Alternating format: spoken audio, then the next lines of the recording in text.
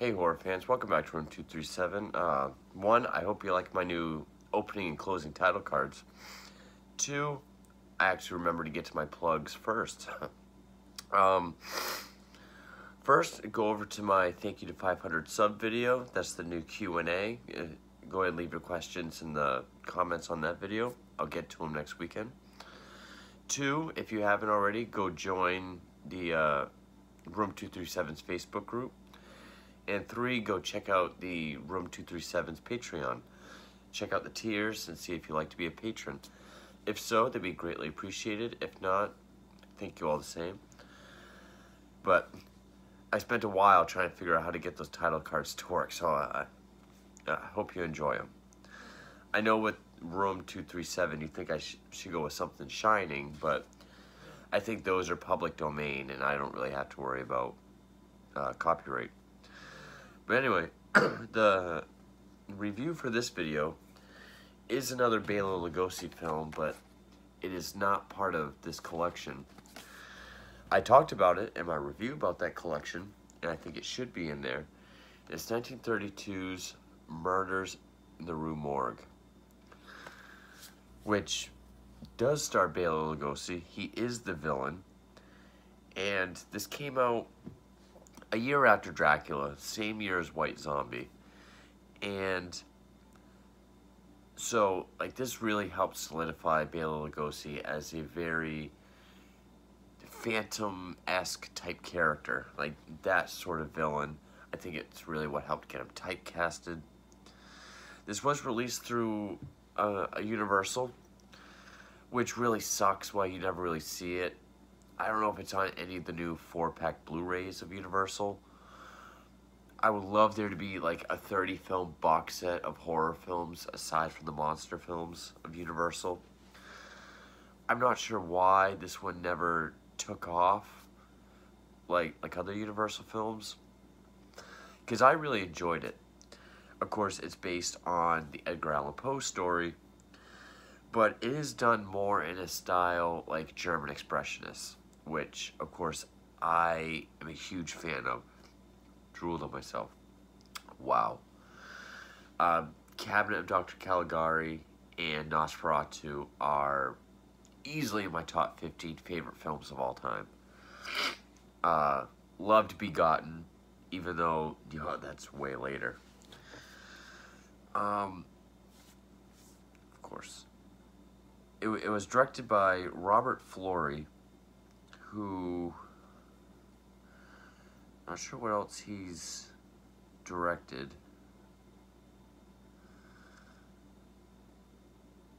I think this might actually be his only horror film. But anyway, it also stars Sidney Fox. Sidney Fox is our dame of the film, I guess. Mademoiselle Camille, and Leon Ames plays her fiance, love interest, Pierre Dupin. I just watched it and I forgot how they pronounce names. It takes place in France, 1845.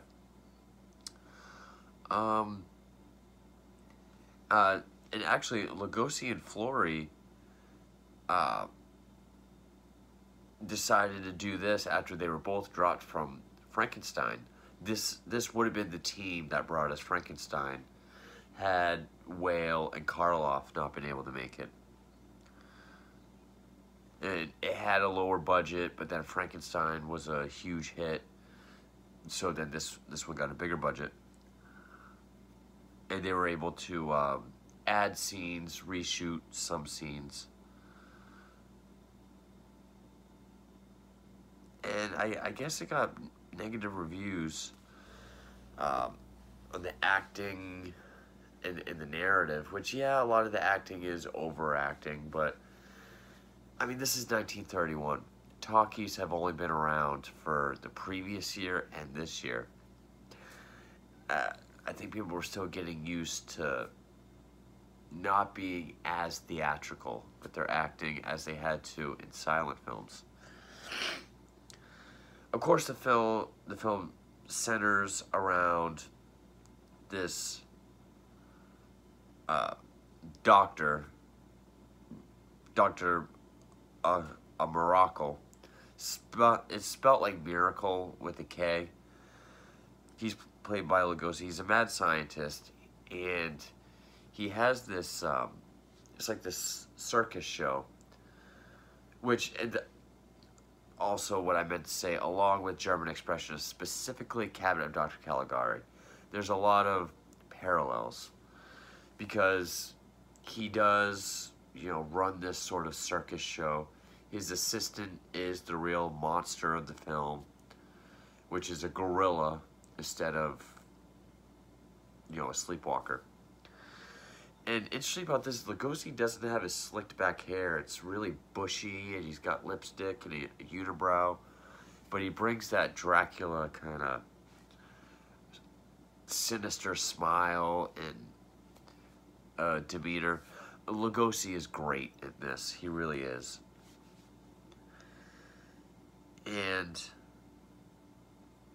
he abducts these young women, straps them to, I think it's called a rack, that wooden X that you tie people to, and injects them with ape blood.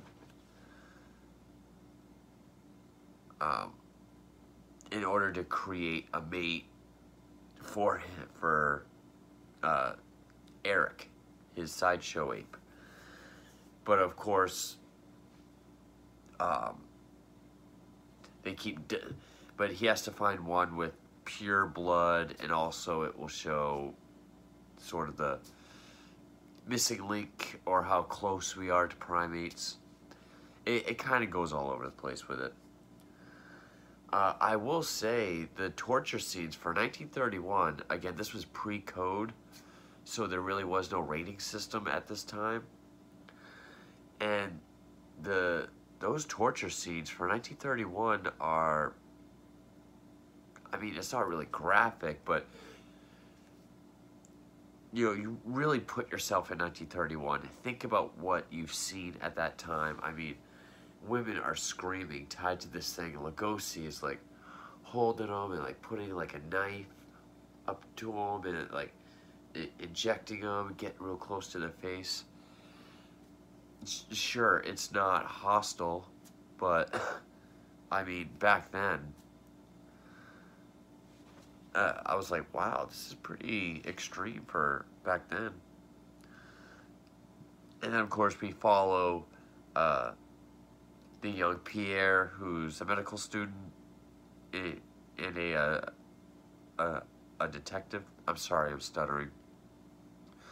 He was credited as Leon Wyckoff in this film.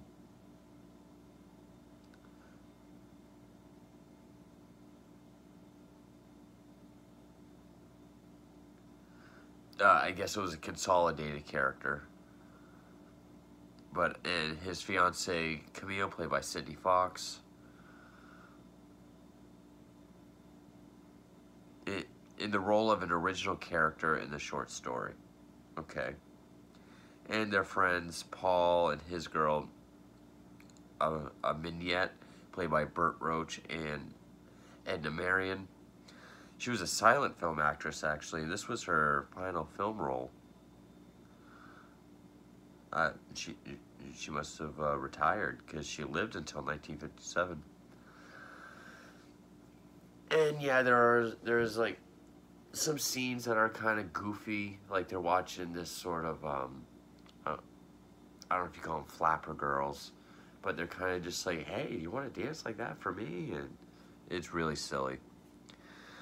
I guess you could also say this was like the start of the guy in an ape suit horror films, because you had this, then you had the ape man, you had the gorilla, and Bela Lugosi meets a Brooklyn gorilla. All four of which have Bela Lugosi in it. This one does look the most kind of ridiculous. It does look very silly. The funny thing is, though, when they do up-close shots, it's a real chimp. I don't know what kind of chimp it is. It's whatever kind of sort of bald chimp that Rocco is in, or Rocket is in the new Planet of the Apes films.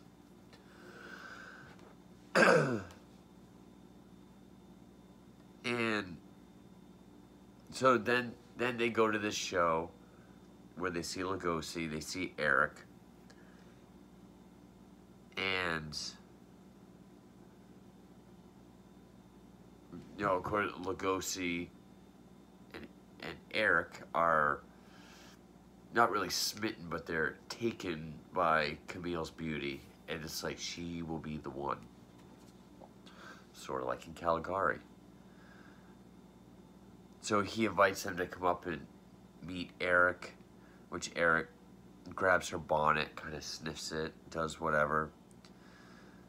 And then when Pierre tries to get it back, Eric tries to strangle him, and he's in his cage. Also, like German Expressionists, you get a shot like this that is obviously a reference to Nosferatu. And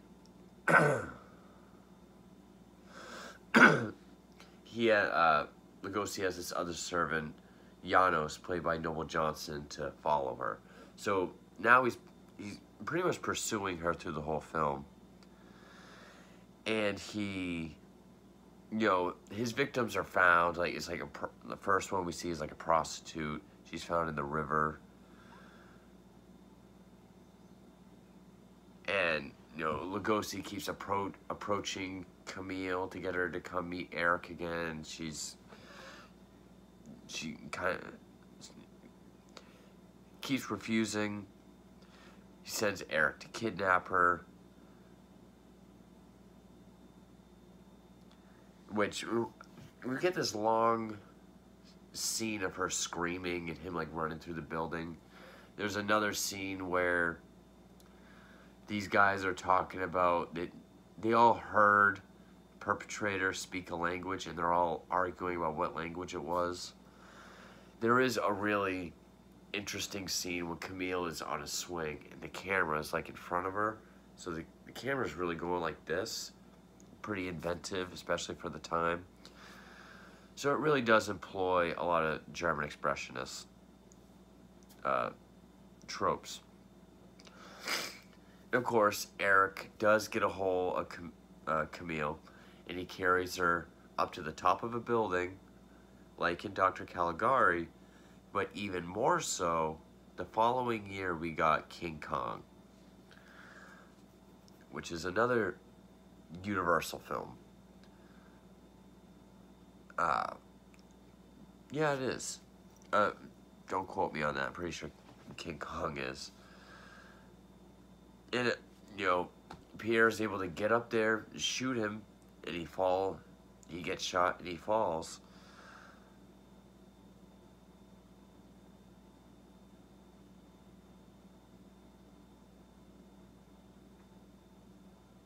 And sort of like the ape-man, Eric turns on Lugosi and strangles him. I mean, it's an hour short. There's not a whole lot to say plot-wise. It is on YouTube. And I have to say, this is one of my favorite Bela Lugosi films. Do I like it as much as Dracula? Absolutely not. White Zombie, maybe. Definitely liked it more than The Ape Man, One Body Too Many. Definitely more than The Gorilla. More than The Invisible Ghost. It's just a shame it wasn't put on that collection.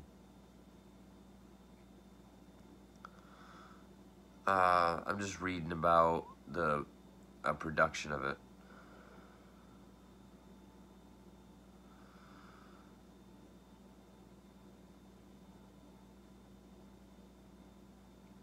A lot of the stuff they re-added after the budget was... More was added to the budget for reshoots, was stuff for the first half of the film The initial budget was $130,000. It was cut to $90,000, which even back then, I'm sure that was really cheap. There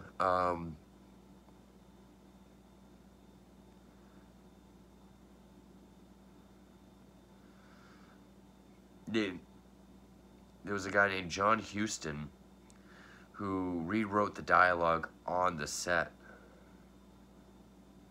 because they didn't think they could really bring prose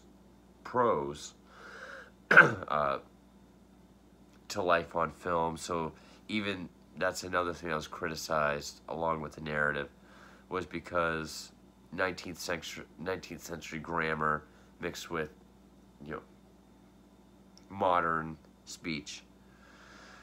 And I mean, yeah, it is kind of all over the place. It does draw heavily, not just from German expressionist type of film, but Dr. Caligari itself, which is fine, because I absolutely love Dr. Caligari to death. I love that film dearly. But also there's like that shot of the shadow with her in bed from Nosferatu. It does a good job with it. Lugosi is very creepy in it. You know, he's a lot like his signature Dracula or I almost said White Knight. White Zombie type role. Probably what got him typecast as the vampiric phantom type characters. Yeah, the ape suit does look silly. It is kind of silly how they have an obvious ape suit to the up close of a real chimp. But I mean, it's 1931. It is a straightforward horror film. It's based on Edgar Allan Poe. You gotta love that. I can say that I enjoyed this film.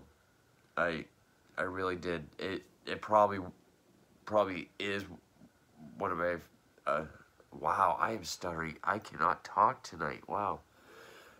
Is one of my top favorite Lugosi films. But there's not too much to say about it because it is an hour short. So, and it is on YouTube. Definitely recommend it. Definitely more so than the other ones that I've done recently.